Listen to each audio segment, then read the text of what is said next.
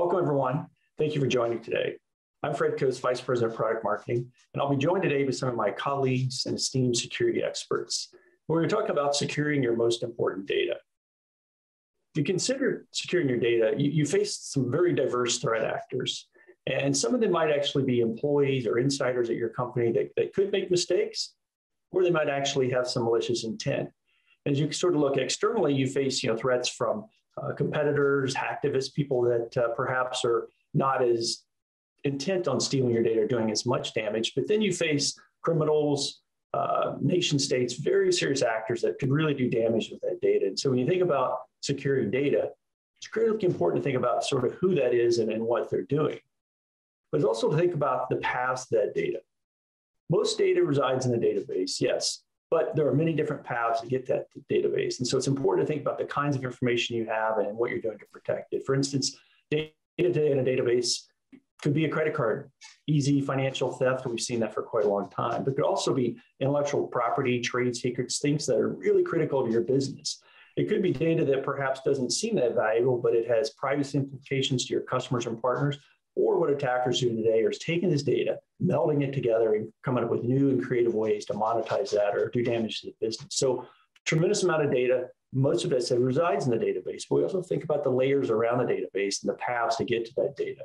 And to examine that a little bit more closely, I want to introduce David Cross, who's our SVP of SaaS Security, to talk about some of the other things we do around the database to keep customer data secure. Thanks, Fred. Really excited to talk about this. So everyone talks about having a defense in depth solutions, but here at Oracle in our cloud, we go beyond that. We go beyond a defense in depth by doing proactive multi-layer cloud security. And what I mean by that is how we impact the entire stack, all the way from the hardware to the application layer, how we proactively and having no dependencies between each layer by implementing security and detection and monitoring in each and every layer. Everything from physical security in the data centers, to having role-based access at the application layer. We implement these in each and every layer. Now, one of the things that I'm most proud of and very unique, I think, to Oracle is that we don't share the same hosts between customers in our infrastructure, so that an individual stack of our security infrastructure, our internal cloud infrastructure, runs on its own stack. We don't run customer VMs on that same stack, so that we don't have the noise between customers. We don't have any risks between infrastructure and customer environments. And this is very, very important to having a defense in depth model. One of the most important elements, and something that we hear quite frequently from customers, is about encryption, both at rest and in motion. So I'd like to introduce Russ, who's now going to talk a little bit more about encryption, especially in the database layer. Thanks, David. If you look at Autonomous Database, there's a real reason why the adoption of this service is so rapid and so widespread globally. And a lot of that reason is driven by the built-in security controls. Customers are very, very happy with the automation in terms of encryption, both at rest and in motion. The ability to have your patches applied for you, and not only applied for you, but applied very, very quickly, so that your window of vulnerability between the time something is discovered and the time it's fixed has shrunk to as small as it can possibly be, are just incredibly valuable when you're trying to protect sensitive data. But even the Autonomous Database, with all of its security capabilities, can benefit from additional security. And the Oracle Cloud offers a couple of services that do enhance that database security. One of those is Oracle DataSafe. DataSafe is included with all of the database cloud services, and its purpose is to protect data privacy and to help you safeguard against misconfiguration. Another service that benefits the Autonomous Database is the Cloud Infrastructure Vault. The OCI Vault protects your database encryption keys and keeps them secure. Let's dig into those just a little bit. We're going to start with Oracle DataSafe. Now, as I've mentioned, DataSafe is included with all your Oracle Cloud services, so this isn't something that you have to to go out and spend extra money on. It's also available for use on premises and in compute, even for third-party clouds. But what DataSafe does is it allows you to assess your configuration, check all of those different parameters and settings that are built into your database, and it will tell you if there are places where the way you are doing things is perhaps introducing risk that you might not want to accept. It gives you strategies for mitigation, and it lets you get to a more secure configuration. Once you have adjusted your configuration to the level of risk that you feel is appropriate for your organization, DataSafe shifts modes and now begins to track your current configuration against what you have set as your baseline. So it alerts you and lets you know if you have drift in your configuration. And if you look at where cloud services tend to get breached, configuration drift is often a large factor in a breach in the cloud. Another thing DataSafe does for you is it looks at your database users and it identifies which users present the highest risk if those users were compromised. Again, looking at typical attack patterns, database breaches almost always involve compromised credentials. Someone logs into the database with passwords and usernames that they have stolen or brute forced or somehow gotten and steals the data. Well, DataSafe helps you identify where your high-risk users are and gives you ideas where you can remove privileges, remove unnecessary capabilities from those users to try and reduce your threat surface. DataSafe monitors activity. It goes out and scans your database and tells you you have credit cards, you have email addresses. It looks for over 125 different types of sensitive data, and it gives you the capability to easily remove that sensitive data from your database and replace it with fake test data, which can be very useful for non-production copies of your database. But again, the purpose of DataSafe is to help safeguard data privacy and guard against configuration drift. Now, also supporting the Autonomous Database is probably the world's best key management system. And for that, I want to turn it over to my friend and colleague, Frederick Bosco. Frederick? Thank you, Russ. OCI Vault is a Gen 2 natively built key management service. At OCI, we believe as a customer, you not only control the data, but you control the keys that protect your data. That's why we give you a spectrum of encryption options. It starts with Oracle Managed, where you have a simple control on your keys, but you could choose Customer Managed. Within Customer Managed, you can either control the keys created on cloud or keys created on-premise. OCI Vault is natively integrated to many OCI services, whether you're protecting workloads that are stored in database or non-database workloads, whether you're protecting your SaaS or IaaS workloads or applications that require data at rest or data in transit protection, we cover it for you. OCI Vault is a highly available service, and we provide you one of the best SLAs that you find among the cloud key management service. And finally, your keys are stored by default in a highly secure module called HSMs, which is FIPS 142 Level 3 certified. And why it's important? Because your keys never leaves the HSM, and that's one of the key compliance requirements for most of you. To conclude, we protect your keys, but you control and own the keys that protect your data. Over to you, Fred. Thanks, Frederick. Great conversation around keys. That's a critical piece of encryption, managing keys, rotating keys, and who accesses the keys. So thanks for that. Next up, I want to talk a little bit about moving to cloud. In particular, a lot of customers have concerns about their data and who accesses it. In fact, most organizations believe that security in the cloud can be better than what they can do on their own, but they still have concerns about control and access to their data. So talk more about that. I want to invite back David Cross and continue that conversation. So welcome, David. Thanks, Fred. So I guess the question I want to ask is, if I bring my data to Oracle Cloud or one of their clouds, and do all employees at Oracle have access to that data? Absolutely not. as we mentioned and talked a bit before, right, we have multiple layers of defense. Some of the examples of those is that how we have our OCNA, we have multi-factor authentication and restricted bastions. So we have multiple layers, all preventing that all Oracle employees do not have access unless they are permitted to do so. So, I think the term set and forget comes to mind. So that sounds great out of the box configured, but is there any sort of ongoing checks or validations that, these policies are being enforced? Absolutely. So one of the things, obviously, is audits and certifications that we're quite proud of. They're always double checking all of our work and making sure that our enforcements are always working and they're validated. In addition, we have a lot of automation that ensures that we actually have segregation of duties and role-based access control that automatically detects, automatically ensures that no changes are made without authorization, and reporting on it consistently.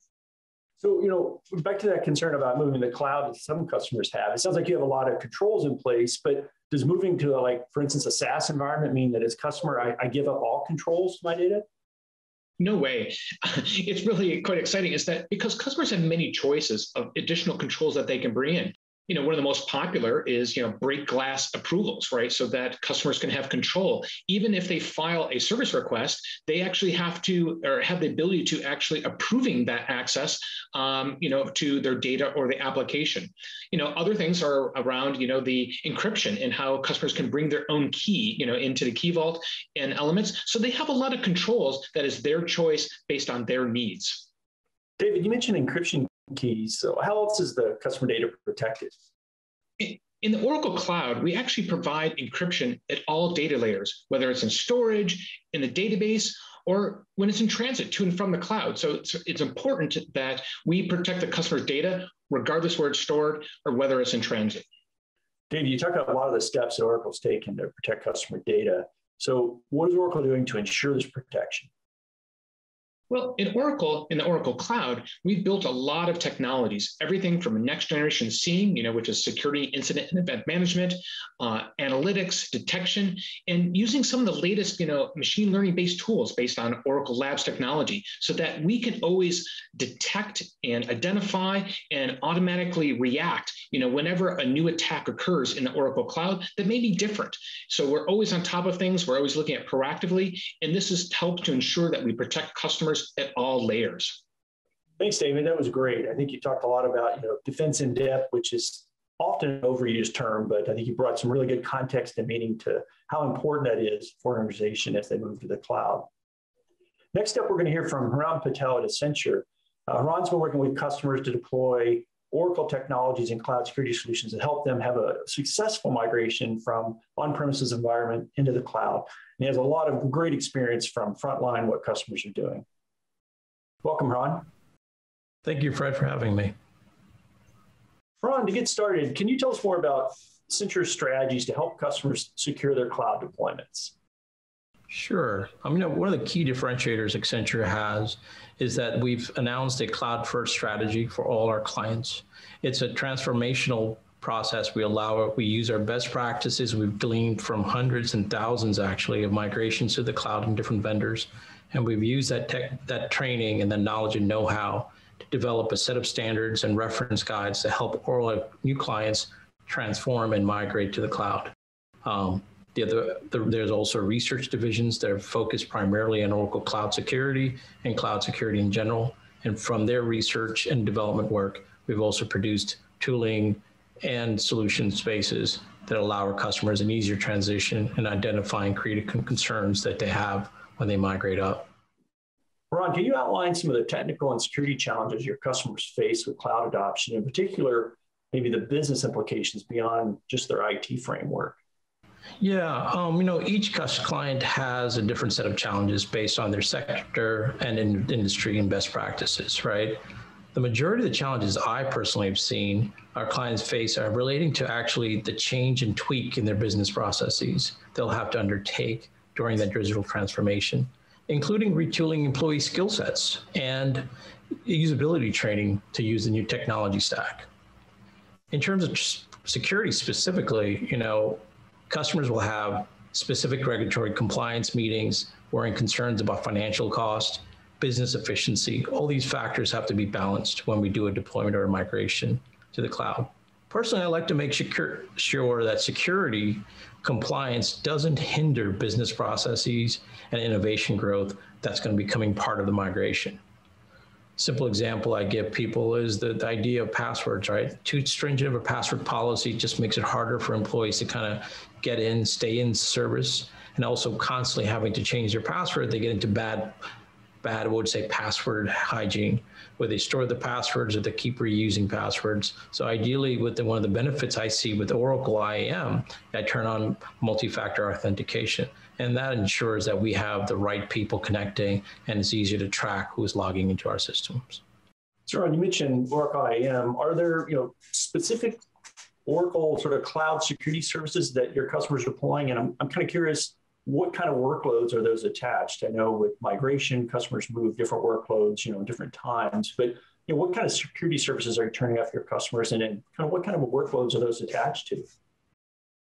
Again, every client is different, but in general, we'll use IaaS, PaaS, and SaaS in multiple cases, right? We do have a larger majority of customers just moving the IaaS platform, but we'll have also migrations happening in the PaaS and SaaS side as well.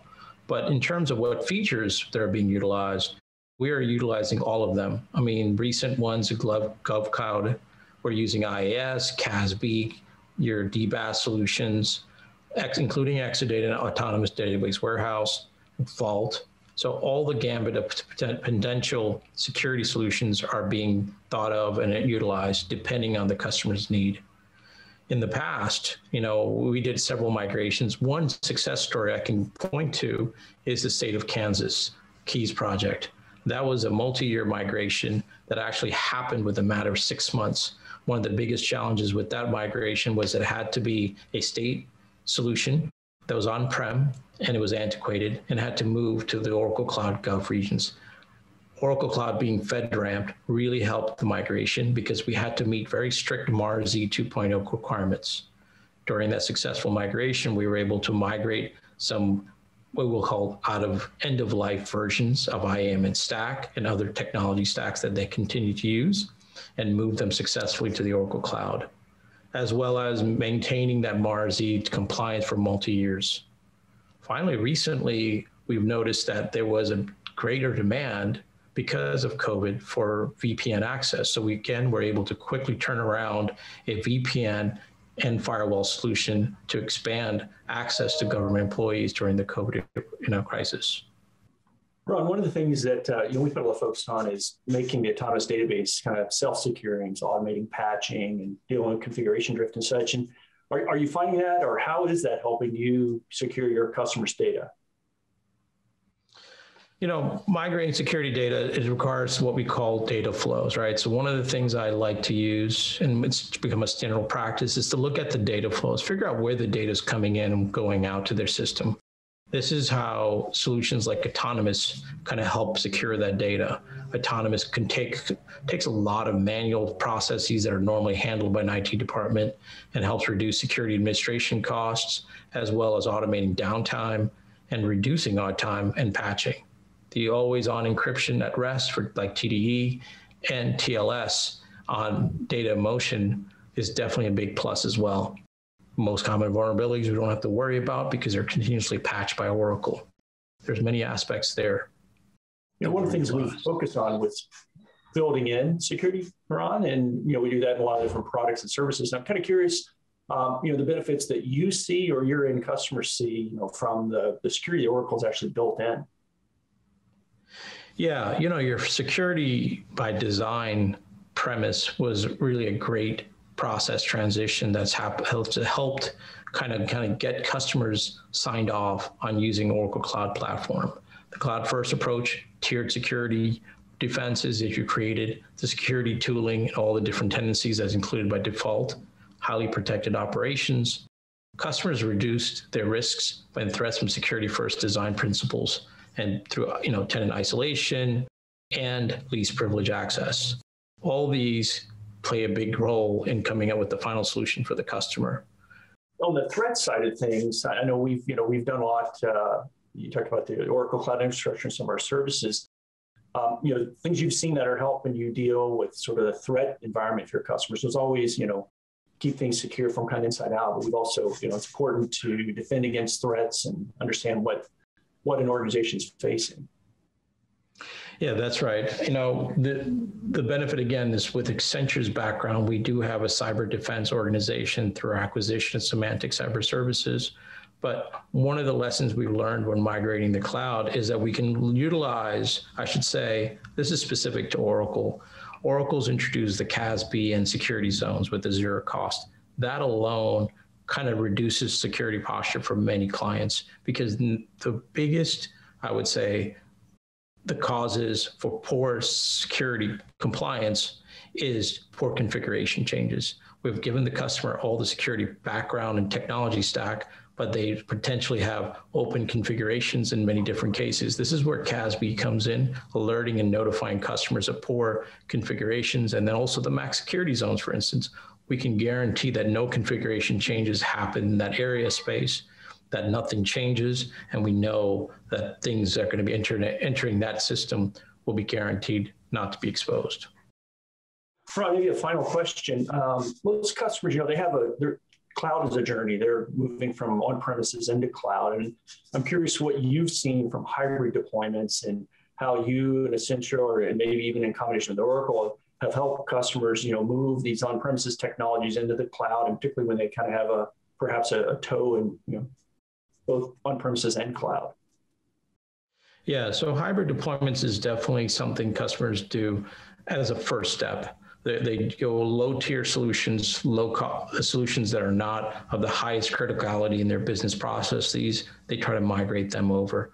Part of that also is a benefit for them to understand what steps will be required during that migration. But again, when they look at cloud deployments, everyone looks at workload offloading. Personally, at Accenture, we look at the company's data flows, as I mentioned earlier, and security of the data assets. This is where Oracle really shines.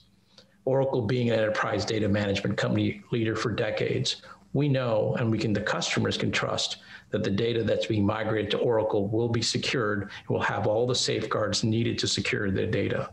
So that being the first part of the formula of the migration, we think about the data, how long it'll take, and the different challenges they're going to have about migrating and cleaning up the data. This is another thing customers forget, is that they'll have old data sitting on their systems that necessarily doesn't need to migrate to the cloud, kind of worrying about the potential cost savings there, as well as not having to worry about data that's from antiquated systems and easily can migrate to newer technology stacks. Ron, this has been greatly beneficial. Thanks for sharing your insights and experiences as you've been helping customers migrate to cloud. It's great to hear the customer stories live from the streets. So thank you for joining us today. Thank you for having me, Fred. I want to say thank you for spending time with Oracle at RSA, albeit virtual this year. No wandering the halls of Moscone or trouncing up and down Howard Street. But if we've talked about today piqued your interest and you want to learn more, check out the virtual booth, and I'll call your attention to 3 specific things. You can check out a demo of the cloud infrastructure security, database security, or the identity and access management products in the booth, or you can learn more from assets there. Second thing, you can actually have a Q&A chat with an expert at Oracle to talk about any of these products and solutions you heard about today. And finally, if you want to go further, you can schedule an appointment for a deeper conversation outside the virtual realm. So thank you again for joining. You can learn more at oracle.com/security or simply search Oracle Security. Thanks for joining.